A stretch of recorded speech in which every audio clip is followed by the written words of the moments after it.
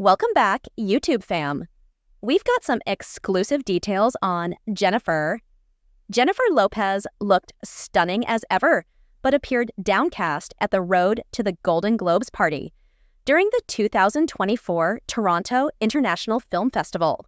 While attending the soiree held at the Four Seasons Hotel in Toronto, Ontario, the singer put on a glamorous display in a semi-sheer chiffon dress. Meanwhile, Demi Moore made a grand arrival modeling a bold red leather dress for the festivities. Sporting a monochromatic look, she rocked a pair of sandal heels with crisscross scarlet straps and sported large silver hoop earrings.